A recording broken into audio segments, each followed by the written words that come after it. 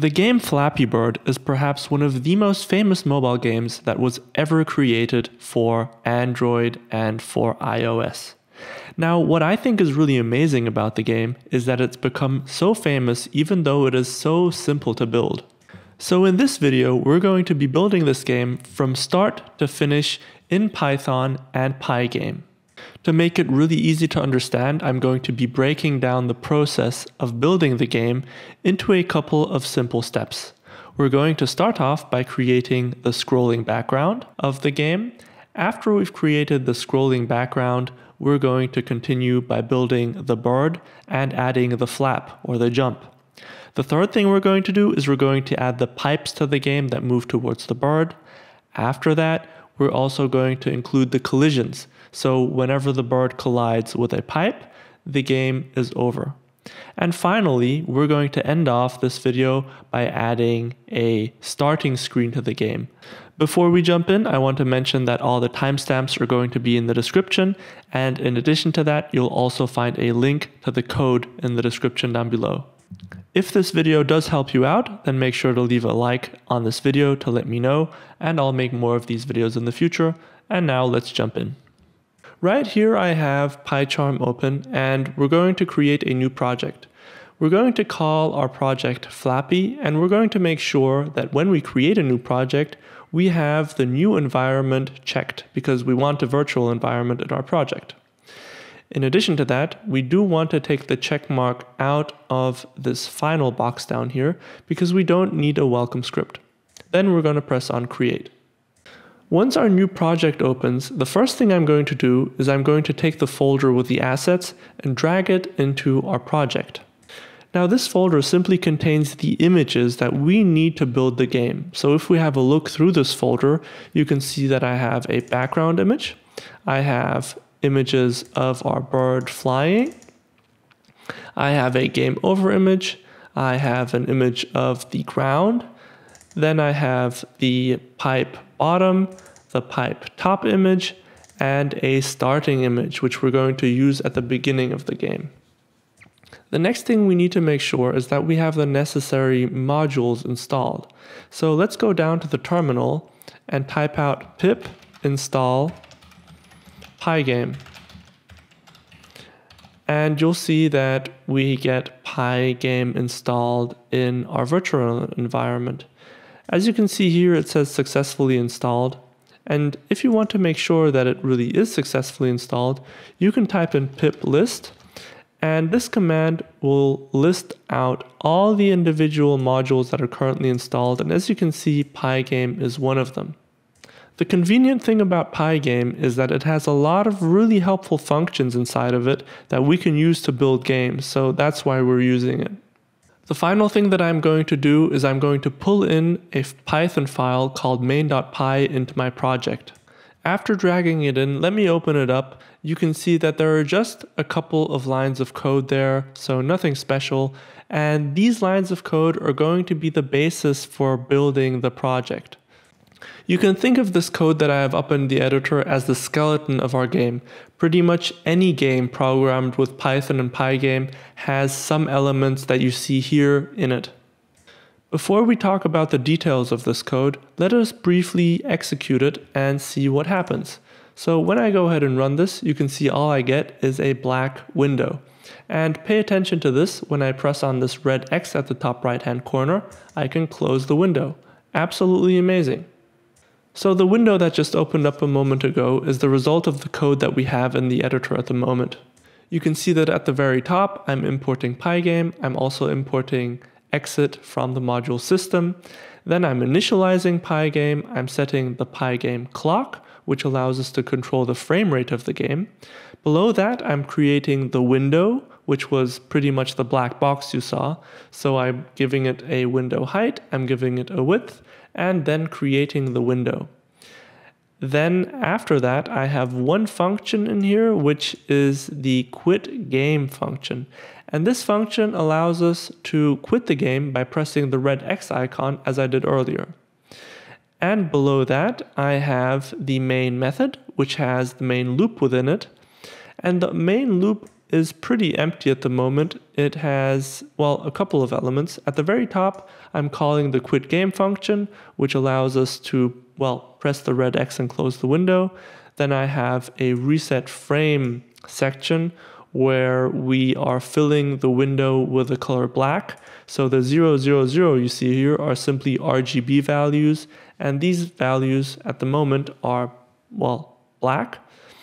Then I have the clock tick, and within this I pass in the argument 60. Now this limits the frames per second to 60. At the very end of the while loop I have a display update, and then at the very end I'm simply calling the main method. The next thing that we need to do is we need to make sure that we load in all the necessary images that we need to build the game. So that is exactly what this code block right here, which I've just pasted in, does. So now we have this very nice list of images that we can reference and that we can then display on our window. So let's go ahead and do that with our very first image, which is going to be the background image. We're going to go down into our main loop, and I'm going to write a comment which is going to be draw background. And below that, I'm going to write window.blit. And the blit method simply takes two arguments. It takes first the image we want to display, which over here is going to be skyline_image. And the second argument is the position where on the window we want to blit, or in other words, output the image. And that's going to be the coordinates 0, 0. So if we go ahead and press run, you can see that now we have this beautiful background in our canvas window. Now the next thing we're going to do is we're going to be adding the ground to the game. The special thing about the ground is that it moves, so this is going to be a little bit more challenging than simply adding an image. Just below where we listed the images, we're going to add another comment and write game variables. And the first variable we're going to add is going to be the scroll speed, and we're going to set it to 1. This variable is going to set how fast the game runs. So the higher the number here, the faster the objects coming from the right-hand side of the screen are going to be passing to the left. So in other words, the faster the ground is going to be moving. Below this first variable, we're going to be creating our very first class. This class is going to be called ground, and it is going to inherit from pygame.sprite.sprite. When you write this out, make sure that this first sprite does not start with a capital letter, but the second sprite does start with a capital letter. Then we're going to create an init function, and this init function is going to take two arguments, x and y, which is going to be the coordinates of the ground piece which we're moving. Within this init function, the first thing we want to do is we want to initialize the base class. And we can do this by writing pygame.sprite.sprite.init. Then we're going to specify the image of the ground. So we're going to set self.image equal to the ground image. And since we will need to manipulate the position of the ground element, we will use Pygame rectangles. So we're going to set self.rect equals self.image.getRect. And we're going to set the x and y coordinates of this rectangle equal to the x and y coordinates which we've passed in as arguments. The Pygame rectangle objects are really convenient, especially when it comes to checking for collisions, which we'll need later on, because it allows us to simply use methods where we can check for the overlapping of the rectangle areas. Now that we're done with the init function, we're also going to add an update function. This function is going to be responsible for moving our ground elements from the right-hand side of the screen to the left. So I'm going to add the comment move ground, and below that we're going to set self.rect.x, and we're going to subtract the scroll speed which we created earlier from the x position of the rectangle. In addition to that, we want to make sure that whenever one of these ground objects moves off of our screen, we want to delete it because we're not using it anymore. If it's off screen, you don't see it. So we're going to write if the x position of the rectangle is smaller than or equal to the negative window width, we're going to self.kill the object. Now we're going to go down to the main function, and in here I'm going to add another comment just to make sure that we have good structured code. And we're going to, over here, initialize the initial ground element at the very beginning of the game. So we're going to set an X position ground, a Y position ground, which are going to be the X and Y coordinates respectively, and we're going to set them to 0 and 520. Next, we're going to create a sprite group.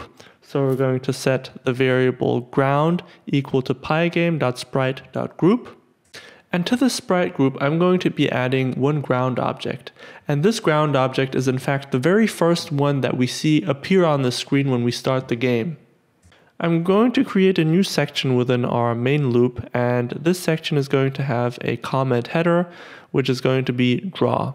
And this is going to be the section where we're going to be calling the draw function on the pipes, the ground, and the bird, but we'll get to that. So the first thing we're going to draw is the ground. So we're going to call ground.draw, and we're going to pass in the window as an argument. Now it's not enough to simply draw the ground, we also need to update it because of course we want to move it to the left-hand side. So underneath we're going to create another comment with the header update, and this is going to be responsible for updating the pipes, the ground, and the bird. So we're going to add the ground.update beneath that. So if I run it at this stage, you'll see that the ground object, which I have just created, is moving off of the screen to the left really nicely. But at the same time, no new ground objects are spawning on the right-hand side. We would expect that to happen, so let's go ahead and do that. In the main loop, I'm adding another comment called spawn ground, and underneath we're going to say that if the length of the ground list is smaller than or equal to 2, then we're going to add another ground object to the ground group. And what you will be able to see now is that the ground is going to move continuously to the left, and we always get new ground elements spawning seamlessly, so it looks like this ground is infinite, even though we're just moving individual objects to the left-hand side, deleting them and adding new ones to the right-hand side. Now that we've created the moving ground, the next thing that we need to do is we need to create the bird for our game. So in the next step, our game should look something like this. We should have this bird and it should be able to flap and jump around. We're going to build the bird in 3 components. The first component is the animation of the bird. Yeah, we want to see it flap its wings, so that's what we're going to do first. The second thing we want to do is we want to add the flap, so the jump you can call it. The third thing that we want to do is we want to have the bird turn in that direction that it is moving in. So these 3 components are what we're going to be focusing on next. So let's talk about the animation. As you can see here, we have 3 images of the bird, and each of these images shows the bird with a different wing position. All we need to do in order to animate the bird is show these individual images sequentially. Since these 3 images are stored within the bird_images variable, all we need to do is loop through the array. To loop through this array, all we need is a number which increases and then resets again. So we're going to introduce the variable called image_index, and we're going to be incrementing it every time the update function is called for the bird. Since the update function runs really quickly, we're not going to be changing the bird image on every increment of 1. Instead, we're going to be changing the image of the bird every 10 increments of the index. So when the image index is between 0 and 9, we're going to be showing the first image with index 0. When the index is between 10 and 19, we're going to be showing the second image with the index 1. And when the index is between 20 and 29, we're going to be showing the third image with the index 2.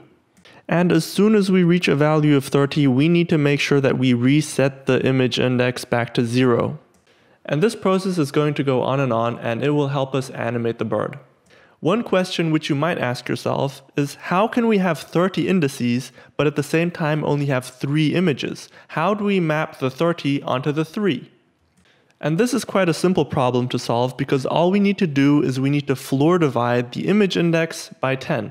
Floor division is a very simple operation. All it does is divide two values by one another and then round down.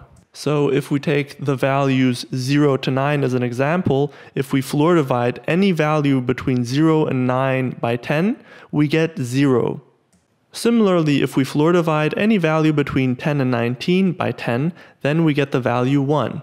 So back in the editor, we're going to make a couple of changes to our code. The first thing we're going to do is we're going to add another game variable, and this is going to be called the bird start position, and it's going to contain the x and y coordinates of the starting position of our bird.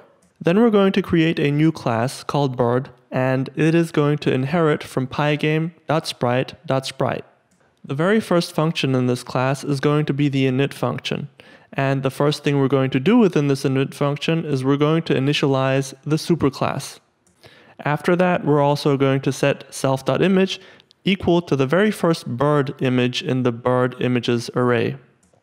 And because we love working with Pygame rectangles, we're going to set self.rect equal to self.image.getRectangle. Once we've created this rectangle, we're going to set self.rectangle.center, so the center of this rectangle, equal to the bird start position that we made just a moment ago. Then we're going to create the image index, which we talked about earlier. So remember, this is going to be the number which loops through the bird images and animates our bird. So now that we've completed the init function, next up is the update function. Within the update function, I'm going to add a comment, animate bird, because the code underneath is going to be responsible for animating the bird. First up, we're going to be incrementing the image index by 1 every time the update function is called. And as we've already discussed before, we're going to be resetting the image index every time it reaches a value of 30. So when it reaches 30, we're going to be resetting it to the value of 0. Then we're going to set the image, and we're going to pass in the image index floor divided by 10 into the array. There are just a few more things that remain to be done before we can see an animated bird on our screen. First off, we're going to go to the main function and we're going to instantiate the bird. So let's create a variable called bird and set it equal to pygame.sprite.groupSingle. And to this group single, we're going to add an instance of the class bird by writing bird.add, and in brackets, we're going to write bird. So what we've done here is we've created an instance of the class bird and added it to the group single.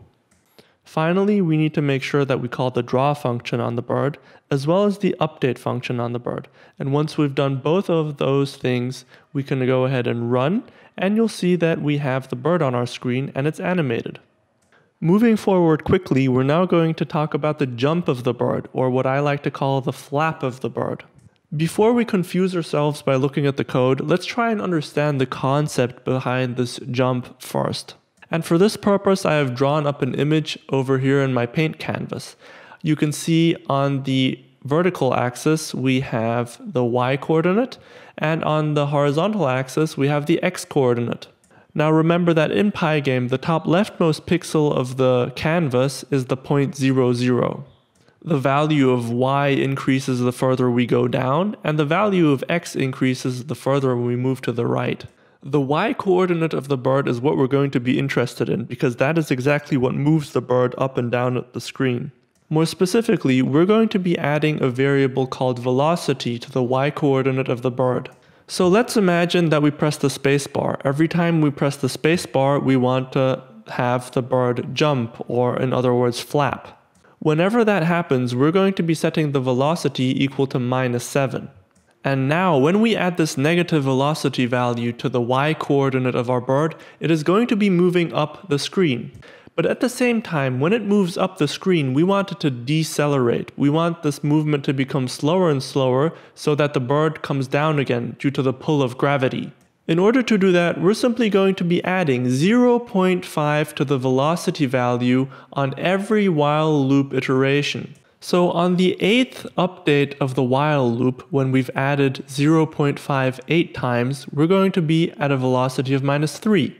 Then after 14 loops, we're going to have added the value of 0.5 14 times to our initial velocity of -7, so we're going to have a velocity of 0. Now if we continue adding 0.5 beyond this point, the velocity is going to turn positive. And we're going to be adding positive values to our y-coordinate of the bird. This is going to make the bird move down on our screen. And then if we continue on like this, after 28 iterations of the while loop, when we've added 0.5 28 times to the initial value of -7, we end up with the starting velocity of 7 again. But this time the sign is positive, which means it's moving us downwards. So that means when our bird moves up the screen, the value of the velocity, the vel value over here, is going to be decreasing. And at the very tippity top of the jump, the velocity value is going to have a value of 0. But we're going to continue adding the value of 0.5 to the velocity value, and that means the velocity values become positive again. And we're adding positive values to the y-coordinate of the bird, which means it's going to start moving down again. So in summary, if we have velocity values between -7 and 0, we are adding negative numbers to the y-coordinate of the bird, which makes it move up. And similarly, when we have velocity values between 0 and 7, we're adding positive values to the y-coordinates of the bird, and that makes the bird move downwards. So back in the editor, the first change we're going to make is we're going to add the velocity variable and the flap variable to the init function in the bird class. The velocity variable is the one that we talked about just a moment ago. And the flap variable, on the other hand, is going to help us prevent the player from spamming the jump button. Further below in the update function, we're going to add the user input as an argument. Because over here we want to check for whenever the user presses the spacebar, which is when we execute the flap, or in other words, the jump. Then, under the comment gravity and flap, we're going to be incrementing the value of self.velocity by 0.5 every time the update function is called. And remember, this update function is called on every iteration of the main loop. In addition, we don't want the bird to move down our screen faster than 7 pixels every while loop iteration. So we're going to say that if the self.velocity is greater than 7, we're going to set the self.velocity equal to exactly 7. We also want to prevent the bird from falling below the ground level. So we're going to write that if the y-coordinate is lower than 500, then only in that case do we add the velocity to the y-coordinate of the bird. Next, we're going to add another if statement, which is going to state that if self.velocity is equal to 0, then we're going to set self.flap equal to false. Now remember from earlier that self.velocity is equal to 0 at the climax, or the highest point of the jump. So by adding this if statement, we can make sure that the user cannot execute another flap or another jump before the highest point of the bird is reached. Now let's take care of the user input. We want to execute a jump whenever the user presses the spacebar. But at the same time, there are a couple of prerequisites that need to be met for the user to be able to execute this jump. So it's not enough to press the spacebar. The flap variable also has to be false. And in addition to that, we also want the Y position of the bird to be below the top of the window. So if these prerequisites are met and we press the spacebar, we want to turn the variable self.flap to true, and we want to set the self.velocity variable equal to -7. There are two final things that remain to be done for our bird to have the jumping mechanic. First, within the main loop, we're going to be adding another variable, and we're going to assign it the value of the user input. And second, we're going to call the update function on the bird, and within this update function, we pass in the user input, which we just created. So now, when I run this, you can see that our bird has the flapping mechanic. It can jump up and down. The last thing that we want to happen is for the bird to look up when it's going up and to look down when it is moving downwards. All we need to do in order to accomplish this is add this transform function to the image. And now you'll be able to see that the bird faces upward when it flies up and downward when it flies down. So the bird works perfectly fine now. We're finished with this part. So we're going to be moving on to the third part of this video, where we're going to be adding the pipes to the game that move towards the bird. So let's move on and create these pipes. The first change we're going to make is we're going to import the module random, which is going to become helpful later on. Next, we're going to create a new class called pipe, which is going to inherit from Pygame, sprite, pipe.sprite. The first function in this new class is going to be the init function, which takes the arguments x and y, which are the coordinates of the pipe. And in addition to that, it is also going to take an image. Below that, we're going to initialize the parent class. Then we're going to set self.image equal to the image we're passing in as an argument. Then, in order to be able to set the position of the image on our screen, we're going to set self.rectangle equal to self.image.getRect. And subsequently, we can set the x and y position of the rectangle equal to the x and y coordinates that we're passing in as an argument. Next up, we're going to create an update function which is going to be responsible for moving the pipes from the right-hand side of the screen to the left. In order to do that, all we need to do is subtract the scrolling speed from the x position of the image. In addition, we can also delete the image of the pipe as soon as it moves off of the screen. We can accomplish this with an if statement, which states that if the x position of the rectangle is smaller than or equal to the negative value of the window width, then we simply kill the object.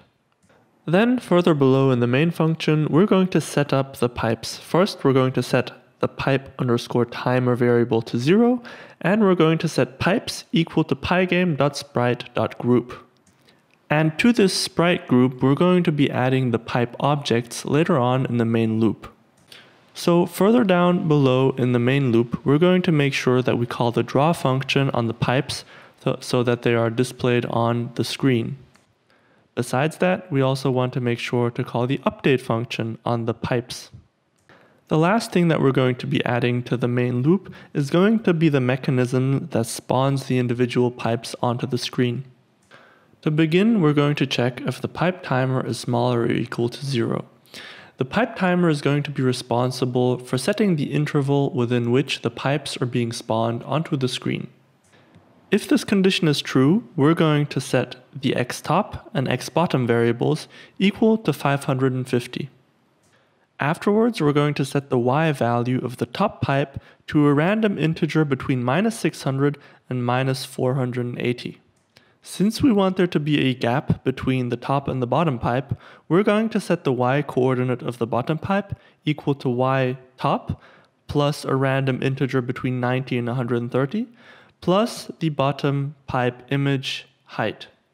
Once we've set the coordinates of the top and bottom pipes, all we need to do is we need to add these pipes to the pipes group. Once all of that is done, the last thing we need to do is we need to reset the pipe timer variable equal to a random integer between 180 and 250. Finally, we're going to make sure that we subtract 1 unit from the pipe timer every while loop iteration. So we're going to be subtracting from the pipe timer until it goes back to 0, which is when we spawn a new pair of pipes. So that's all we need to do to add the pipes. Now if I go ahead and press the run button, you'll see that the pipes, they start spawning on the right hand side of the screen and they move over towards the bird. Although the pipes move towards the bird, we still have not implemented the collision mechanic, so you can see here in the video footage that the bird is flying through the pipes. Therefore, we're going to move on to the fourth part of this video, which is going to be adding the collisions to the game so that whenever the bird collides with a pipe, it dies and we have to restart the game. And besides the collisions, we're also going to be adding a score to the game. Let me go ahead and start off by explaining how we're going to measure the score for our bird in the game. So let's say that this little blue circle over here is our bird. I'm going to give it the label bird. We're going to be measuring the score based on the position of the bird relative to the bottom pipes. So we're going to be taking the bottom pipes over here as our reference to calculate the score. We're going to be checking if the bird has passed the left corner of the bottom pipe. So if it's gotten to this point and passed it, we're going to be setting the enter variable equal to true. Afterwards, when it has entered this section under the pipe, it's going to be between these two spots over here. And we're going to then make a check to see if the bird has passed the bottom right corner of the bottom pipe. So Once it has, it's going to be somewhere over here. And in that case, we're going to set the exit variable equal to true. And once both the enter and exit variables are equal to true, we're going to set the past variable equal to true. And once the past variable over here has been set to true, in this case, we want to add 1 to the score. And this process is going to continue for every pipe. So when the bird continues to move to the right-hand side, we're again checking the bottom left corner to see if the x-coordinate of the bird has passed the x-coordinate of this bottom left corner of the bottom pipe. Once it has, we set the variable enter to true. And then when it passes the rightmost point of the bottom pipe, we're setting the variable exit to true. And since we have enter and exit equal to true, we're going to move on to make past true. And in this case, again, we need to add 1 to the score because past is equal to true. So we're going to add 1 again. And this process is going to continue on for as long as the bird keeps moving to the right-hand side. And so this is exactly the logic that we're going to be implementing. So let's jump right in. So now that we know how the scoring system is going to work in our game, let us go ahead and code it out. The first thing we're going to do is we're going to create a new variable called score and set it to 0. Besides that, we're also going to create a font, which is the font we're going to use to display the score on our screen. Within the init method of our bird class, we're going to add a new variable called alive and set it to true. This is going to track whenever our bird dies. Whenever it dies, we're going to set it to false, and when the bird is alive, it's going to be set to true. Then further below in the update function, we're going to make a small change, which is that we only want to animate the bird and have it flap its wings whenever it is alive. So whenever it runs into a pipe, it dies and isn't animated anymore. So let's go ahead and add that in. In the user input, we also want to check whether or not the bird is alive or not, because we only want to track the user input whenever the bird is alive. Because if the bird dies by running into a pipe, we don't want the user to be able to input a jump anymore with the spacebar. Now we're going to get into the details of the scoring mechanic that I explained earlier. First off, over here in the pipe class, we're going to go within the init function and add the pipe type to the attributes that we input. After that, I'm going to introduce the 3 variables we talked about earlier, so the enter, the exit, and the past variables, and we're going to set all of them equal to false. And below that, we're going to set the pipe type of the object equal to the argument that we pass into the method. So now we're going to get to the interesting part, which is the score. First, we're going to reference the global variable score. Then we're going to add an if statement, which is going to check that we are in fact referring to a bottom pipe. Because remember, we're checking the score relative to the bottom pipes and not the top ones. So once we've checked that we are in fact looking at a bottom pipe, we are first going to check if the bird's X position is greater than the top leftmost corner of the bottom pipe, in which case we can set the enter variable to true. Afterwards, we're going to check if the bird's X position is greater than the top rightmost corner of the bottom pipe. And in that case, we want to set the exit variable to true. And finally, if both the enter and the exit variable have been set to true, then we want to set the past variable to true. Besides that, we also want to add 1 to the score. There are a few more minor changes that I want to make. First, in the main function, we're going to be adding the global score. Then further below, we want to make sure that the score is actually displayed on our screen. So we're going to have the score text and we're going to render it. And of course, we need to blit, or in other words, output it within our canvas. Another small change I want to make, which will become relevant later on when we add the collisions to the game, is that I only want to update the pipes and the ground whenever the bird is alive. Similarly, we're only going to spawn pipes whenever the bird is set to alive. And now the final change we want to make is we want to add the attribute top or bottom to the top and bottom pipes. Because remember, in the score function, we are checking explicitly whether or not we're looking at the bottom pipe. This helps us track the score. So at this stage, if we go ahead and run the game, you can see that the FlappyBird is working completely fine, and whenever it passes a pair of pipes, the score increases by 1, which is exactly what we want. Now, of course, there's still one thing missing, which is the collision mechanic. So, of course, we want the bird to die and fall to the ground whenever it hits a pipe. That's what we're going to do next. So having said that, we're going to create one variable which checks if there has been a collision between the pipes and the bird. And if there has been a collision, then this variable turns to true. Similarly, we're going to have another variable which is going to check if there has been a collision between the bird and the ground. And this is also going to be set to true whenever the bird hits the ground. If either one of these variables is set to true, then we want the bird to not be alive anymore. So we're going to set alive to false.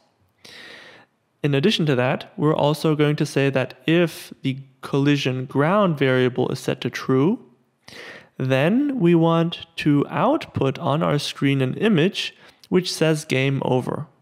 Finally, we're going to allow the player to reset the game by saying that if the user input is the key R, which is short for reset, for example, then we set the score to 0, we run the main method, and we break out of the current loop. So at this stage, if we go ahead and run the game again, you'll see that we have a beautiful working FlappyBird game, and whenever we run into one of the pipes, the bird dies. In addition to that, we have this beautiful scoring system, which also works. So we're nearly finished with the project. The last thing that remains to be done to sort of round off this project is to add a really nice starting screen and a menu screen to this game. In the current state of the game, when we crash against a pipe, you can see that we have the chance to reset the game by pressing the button R.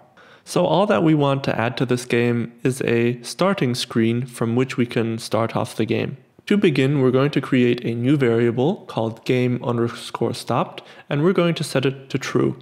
Then further below in the section where we handled the collisions of the bird, we're going to remove the function call to the main function right over here. This function call was initially responsible for resetting the game once we run into a pipe and press the R button. But instead of resetting the game immediately, we now want to go over a main menu.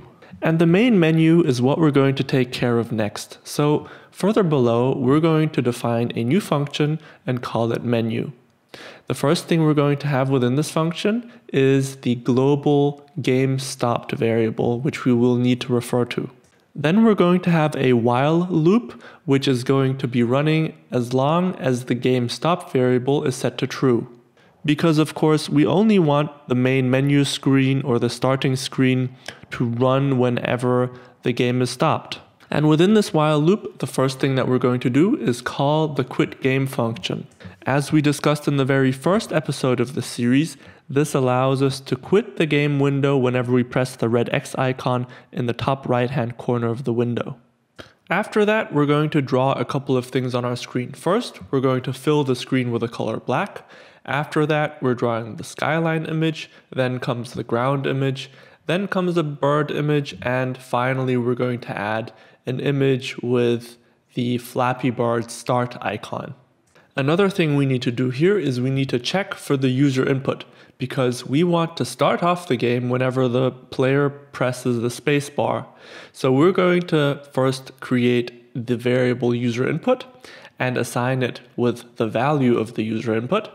And then we're going to say that if the user input is the space key, we're going to run the main function. And the last thing that we need to add to this menu function is an update of the display. And at the very end, we need to call the main function. So now when I run the game, I'm greeted by this really nice starting screen. and I can go ahead and press space to start off the game. As soon as I now run into one of these pipes, you'll see that the game is over, and when I press R, I can reset the game, and I'm greeted by the same menu screen that we saw at the beginning, where I can press start again to play another round of the game. So this marks the end of our journey of creating the game. I hope that you enjoyed this video. If you did, then consider giving this video a like. It helps out the channel a lot. And as always, I'll see you in the next video.